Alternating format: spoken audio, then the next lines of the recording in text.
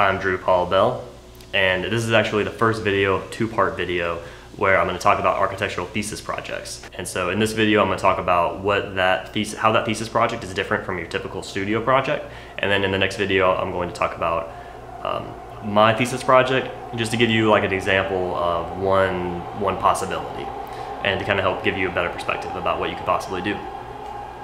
Okay, so architecture thesis projects. In your typical studio class, I think you always have this this project that you're working on, where you typically have we would typically have like 10 weeks to do the main project. We'd spend the first 6 weeks doing like a more minor project, but the project nonetheless is still given to you, and you have like most of the semester to work on it. And it's kind of this gradual building of the content and the developing of the design, and at the end you present that design. Where a thesis project differs from just your typical studio project is, one, it's expected to be higher level, obviously, because you're in your 5th year. But how so? All right, so you're gonna, when you do your thesis project is more about choosing, you choose the project. You choose the topic, you choose the site, you choose what issues you're going to tackle, and you choose how you're gonna go about it, and then you go about it and you do it. Contrast this with your typical studio class. Usually the prompt is given to you, you're given a site, and then your whole class goes to the site, you're all doing the same thing, and then you just come up with something for right there. For a thesis, you have to come up with the problem, you have to kind of establish the problem, define that problem, and then you have to come up with a solution for the problem. So it's way more multidimensional than just having like the one trajectory of coming up with the design. In order to have a quality thesis project, you have to pick something that's going to be challenging enough. And these architectural thesis projects, people will typically like when they do more than just try to do a building. It's not just about putting shelter over somebody's head. We can do that. It's about making something, it's about going above and beyond with that. It's about making it artistic. And not only making it artistic, but can you do this in a way that actually solves, like, it makes the world a better place in a way. And that might sound hokey, but that's pretty much the challenge of an architectural thesis. Your bachelor's programs, typically across all of college, your bachelor's programs are typically about harvesting information. You study things, you regurgitate them, you write essays, you pick multiple choice question answers. In your master's degrees, it's more about synthesizing ideas, right? To get a graduate program, it's more like taking some of the thoughts of the most brilliant leaders within your field and combining those together to kind of make sense and synthesizing these things into something that's kind of new. But then to do a doctorate is really like you do your research and you eventually like create something and add something to the discourse. So bachelor's is like harvesting, master's is like synthesis, doctorate is like producing new stuff. In an architectural thesis, for a bachelor's thesis, you actually get elements of all three of those. Architecture from its very nature is more than just harvesting information. As you go throughout studio, you're really asked to be doing master's type thinking or graduate level thinking when you're creating a new building, right? And this is because making a building is real different. Coming up with something brand new is different than answering multiple choice question tests or writing essays about ideas that someone else already knows and they're just trying to see how well you know it. To do something brand new is really what kind of the call is. And so to do your bachelor's thesis in architecture is really very much pulled towards the goal of the doctorate program, which is to create something new. And on the one hand, this kind of sounds ridiculous, but if you kind of think about it, like, there have been people in like recent history that, well, obviously modern school systems is recent history, but look at someone like Philip Johnson and the glass house that he did for his thesis project. That's actually one of the canonical pieces of architecture, of modern architecture. Look at Moshe Safdie, who I don't remember, I think Habitat Montreal, which is one of my favorite buildings, it was part of his thesis project. If it wasn't his thesis, it was like maybe something he came up with when he was really young and like fresh out of school. But nonetheless, like the idea that you as a young person can actually contribute something new to the discourse is not that unheard of. To pick your thesis project, picking the thesis topic is generally a big point of discussion the year before 5th year. I know that in our school we had like a whole class that was kind of about thesis topics, thesis prep we called it, and I'm just going to give you like kind of two short ideas that I had, and I'm going to tell you why one of them was better than the other one.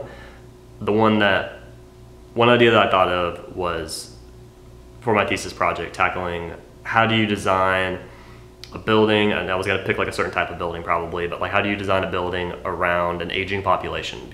That was one that I felt like it was important to society and it was beneficial and it was a topic I was considering. However, like I have loved ones who fall into this category, and I've dealt with my grandfather aging and the stress and the strain of having to get around with somebody who's not entirely mobile. But even that, like, it wasn't for me, it was for someone else. And while that's very noble, the point of doing your thesis can be selfish. And so I'm gonna tell you one of my other ideas that it really struck a chord with me and annoyed me a lot more, this other problem, because it was right in my face and it bothered me a lot. I went to school at a school called Southern Polytechnic State University, and it's kind of a small it was a small college outside of Atlanta. It wasn't like a big university with a football team and lots of girls and lots of people and parties and things going on. It wasn't fun. Like, there wasn't a social life, and add to that the fact that I was always locked up in studio. The truth is that probably helped my grades a lot, so in hindsight, I try not to complain about that, but at the time it really bothered me that I felt like I wanted to get out of my small town I went to high school at, and I wanted to be at some big university with lots of people and escape from like the boringness of like the little suburban town I grew up in, and I landed in another suburb for college.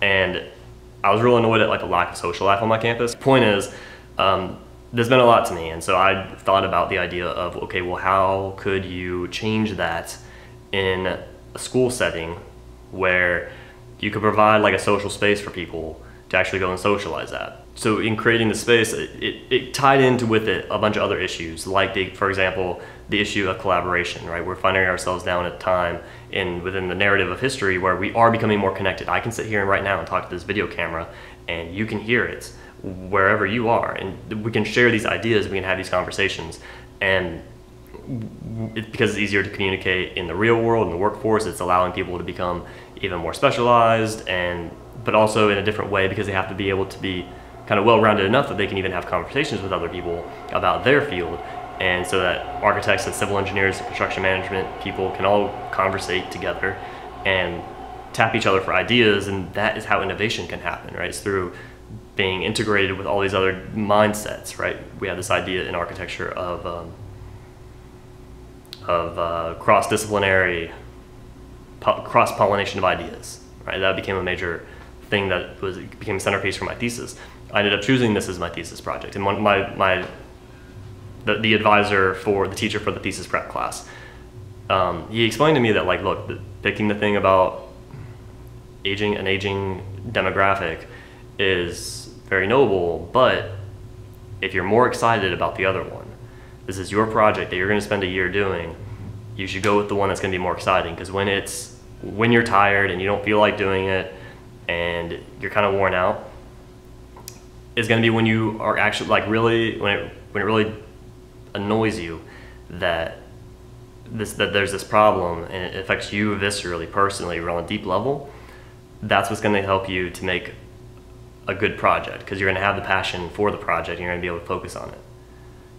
So it was kind of a selfish move for me to do that, but in a way I feel like I did a better project than I probably would have been able to do had I chosen the other topic.